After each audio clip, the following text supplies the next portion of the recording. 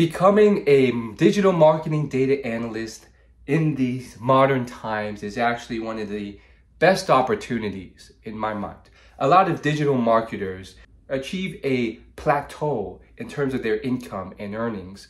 And that's just because of the industry, because of what their job and company are willing to pay. And one of the best decisions I made was making the leap from being a digital marketer to becoming a digital marketing data analyst, which has allowed me to up-level my income, reach that next level, and just see a very significant difference in terms of the freedom that I have and the opportunities I have, as well as the creativity and stuff I could do at work.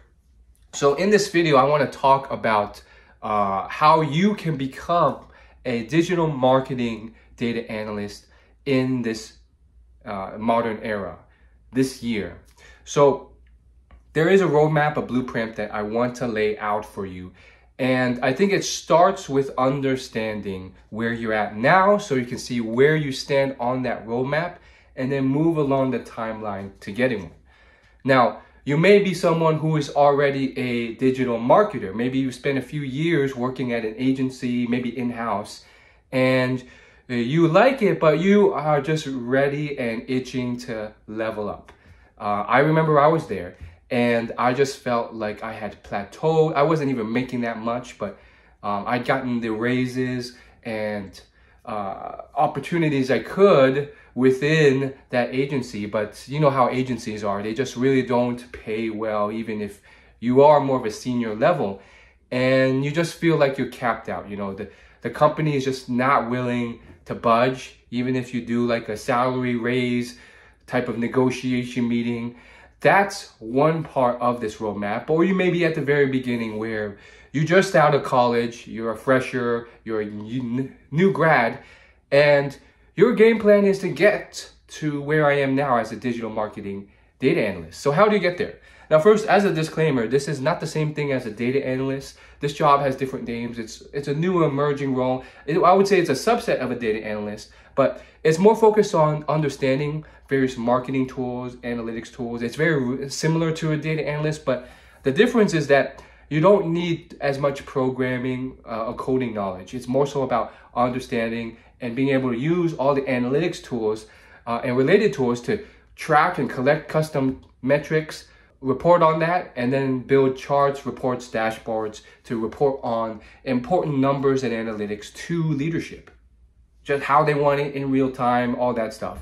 So to get to that point, we really need to become kind of a master of these skill sets. There's no way around that. You're not going to really succeed by not deserving that success. And to deserve that success, you can't fib your way around it or try and escape actually learning these skills at some point. So on the start of this timeline, what you really need to be able to do is you need to be able to go from not knowing any of these skills to getting to a basic foundation, a fundamental level, maybe a beginner to intermediate level with all the skills necessary.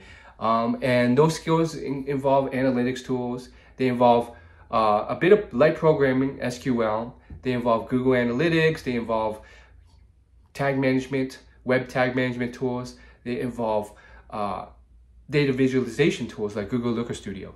And so to get these tools and skill sets, some of it you can learn for free, but there's a big difference between theory and then reality. It's kind of like reading books on how to play basketball and then actually playing basketball to learn. The books can only get you so far.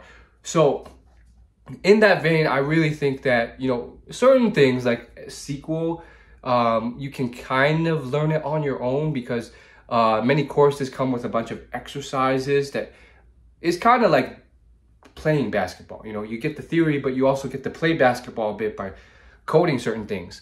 But other things like Google Analytics or Google Tag Manager, those are things that, like, it's so much better to get like real client experience to really start to be able to use those tools. And, you know, it's not that easy to get. So if you get those opportunities, really seize them, really raise your hand and say, I want to do this. Because once you're at an agency, you'll be surprised. There'll be other coworkers there offer the same opportunities, and they won't raise their hand because they are just happy to be there. They don't have any forward-thinking game plan. So you can snatch up those opportunities. So exactly how do you get that first internship? Some of you are already there, so you may be able to skip past this step in this roadmap. But for those who are just maybe out of college, brand new, how do you get your foot in the door in something like this? And what should you do? Well, I think anything is good, but preferably, I really think your best bet, if you can, is working at an agency. And you can get an internship first. I think that's one of the hacks to getting the job. Many agencies will pick first from their pool of interns. They won't hire all interns. It's not a guarantee, but in my experience, we had an internship program at our agency, my first agency I worked at, and I would say a good portion, maybe like 50% of interns, the really good ones, were picked out and offered full-time jobs. So that's an easy way in where you get to learn, and you can even do this part-time while in school. A lot of our interns were still in college while getting paid for their internship and getting mentored and experience. So your focus at the beginning at this step is not on making the most money as possible. It should be on getting as much experience and skill set to use these tools as possible. The way I did it was kind of unique in the sense that, while I saw many others get internships, I was able to get just a job out of the gate, out of college. It wasn't easy. I spent about a year to a year and a half searching and hunting for jobs before I got this. But eventually I was able to interview very well. I was able to point to some special projects I did on my own where I was able to accrue a lot of views for some social media, for some blogs I built, and point to that as my special projects that other competitors didn't have when I applied for that job. And through that, I was able to get my first entry-level job. Did it pay well? No, but I didn't care because it got my foot in the door. And man, did it really open up a lot. At that job, not only were we working with various different clients that were constantly being shuffled in and out, so I got so much experience from different angles, different situations, but I also got access to various different accounts owned by various different companies, small, big, mid-sized, different industries. And I got to play with their Google Analytics accounts. I got to play with their Google Tag Manager accounts, do SEO, get access to their Google Ads pay-per-click account. And then sometimes like you only get view-only access, or you can't tamper with anything in there. And even then it's fine because you can see the numbers flow. You can see what's working, what's not. And you get to tinker with it. And you learn from these clients what business questions they actually care about. And then you get to plot those things, create reports on that. And man, that just up-levels your skill set way faster than someone who's just working in-house for just one company, or someone who's just using theory alone because they have no companies they're working for. They're just self-teaching themselves. So I highly recommend getting your foot in the door at an agency. I don't think it's as hard as people make it out to be. It's not easy, but it's certainly not as hard as becoming a rocket scientist or neurosurgeon. So I really think it is possible. There's a few YouTube channels I know who kind of teach you how to do this. Seth Jared is one of them. So there's other channels that specialize in just helping you get your foot in the door at a digital marketing agency. But then fast forward to the next path in that timeline, which is where you just feel like you plateaued. I spent 5 years at that agency and just hit a complete level of comfort there that I think was dangerous looking back. But I hit a point where I was like, you know what, this is probably as good as it gets. I'm comfortable. I don't make a lot, but you know, it's enough to get by. And looking back, I really am so glad that the series of events happened that snapped me out of it, because I was 100% locked into a mindset where I literally felt like, yeah, I'm just gonna live and do this job for the rest of my life. And it would have been a okay existence. It wouldn't have been exciting or amazing, but it would have been all right. I just hit that level of comfort there. And I think, many people do. Some of my coworkers probably had that same thing. And the issue was I wasn't growing. My income wasn't growing. My excitement towards life wasn't growing, and all this stuff. And long story short, through a series of events, which started with me looking to get a raise and then getting denied that raise, it led to me to start exploring and hunting other jobs, which ultimately led me to do a lot of networking and then eventually get referred to this one job I have now as a senior digital marketing data analyst, which I've been working for 3 years now. And it really has opened the doors on so many levels, inside and outside of work. It allowed me to escape my hometown, which was more of like a slow-paced area, and which I thought was, like I said, thought I was doomed to confined in for the rest of my life. But because my new job was remote friendly, boom, I could finally escape that part of the area. I got to do some traveling before, I settled down, and I was able to see various different states while working.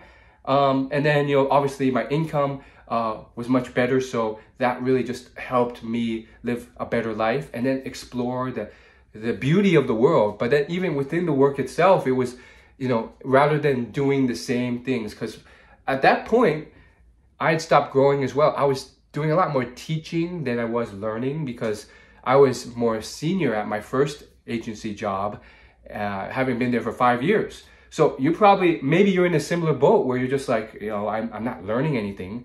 If anything, I'm just teaching new recruits how to do everything. And it's just, very routine. It's almost mind-numbing at this point.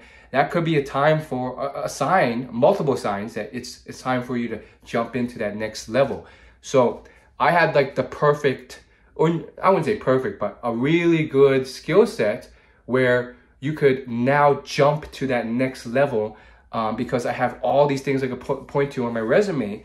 And that's exactly what they were looking for. They were looking for people who had Google Tag Manager experience, Google Analytics 4 experience, maybe some experience, in Looker Data Studio or a different data visualization tool like Tableau or Power BI. These are common things that these type of jobs are looking for. So those are the things you need to hone in on and find jobs, even if it's not at an agency, even if it's in-house. Find those stepping stone jobs that will train you in those skill sets. And then boom, once you apply for those analyst positions, you're probably going to be one of the only few people to have those skills. A lot of people apply to these jobs, but most of them are just like not qualified, or at least not qualified enough. So don't be intimidated by the amount that apply. It's really the quality candidates that really matter.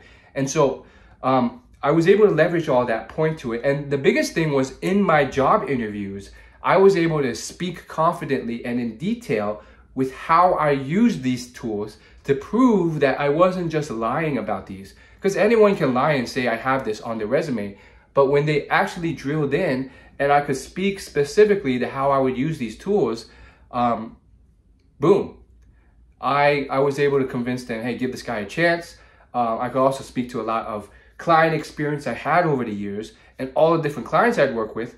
And that came as another tremendous benefit to me being able to get my foot in the door in that job. And once I got the job, the fun doesn't end there. You can't just relax there because many people make the mistake of just relaxing. And then I've seen this happen. They lose their jobs in the first 3 months. So you also have to focus on keeping your job. So I think, there's a few points where I would recommend you can relax, you can celebrate. One is momentarily after you get the job offer and you accept it. That's a big hurdle. Enjoy, celebrate, but then get right back into it and then get back to work, prove that you deserve the job. The next milestone is 3 months in, and then the next one's probably like 6 months in or a year in. I actually didn't celebrate until like a year in because, I've certainly seen people who have made it to like almost a year and then been let go. And then the next one's probably like 2 years and then 3 years in. So those are the big points where you can celebrate, where you can put your feet back and relax, but you don't want to do it too soon. And so, you know, you gotta keep in mind, employers are human too. They're trying to find the right fit, and sometimes they don't. And then they have to do the unfortunate thing of letting someone go. So once I was in that job, I actually still did some self-learning on the side, you know, a few hours every week to really brush up on the skills I was lacking, because I was honest during the job interview. I said, I do have Google Tag Manager experience, but I'm not an expert at this skill set. And they were still willing to give me a chance knowing that. Once I had the job, I, you know, was vigilant. I stayed in touch with my manager and asked, what skill sets do you think I still need to flesh out? Do you still think I need to hone? And one of them that came up was Google Tag Manager. And lo and behold, I really dedicated myself to fleshing that out. I was successful in doing that. In fact, that was a skill set that not only did I get a lot of client experience in, but there's so many free tutorials online. I really love the ones by the YouTube channel Measure School, Analytics Mania, and Loves Data. And my God, they will teach you anything you need to know about Google Tag Manager. So through their free resources, I was able to get to a intermediate and now probably advanced level with Google Tag Manager. And through that, I was able to keep my job and excel at my job. So that's really the roadmap. It's 1, you're starting with nothing. 2, you get those basic skills. You get your foot in the door at a stepping stone job, preferably an agency, so you get a bunch of experience. You stay there, but not for too long. You don't get too comfortable. And then you jump to that senior level where things really just start to open up. But you don't relax just yet. You double down, and then you triple down and just flesh out those skills and really prove with your work that you deserve, and you deserve to stay at that company. And then you have those 3 months, 6 months, 1 year, and 2 year milestones where you can really kind of, you know, celebrate. I would say even skip that 6-month one, because you don't want to get too comfortable. I've seen people make that mistake. And then through that timeline, that is how you can get a job and learn how to become a digital marketing data analyst. Please leave a like and subscribe if you like this video. Leave a comment and let me know what video topic you want me to do next in the future. And then if you want more exclusive tips where I share nowhere else on how to get a job like this, please join my free email newsletter. The link is in the description. Thanks for watching.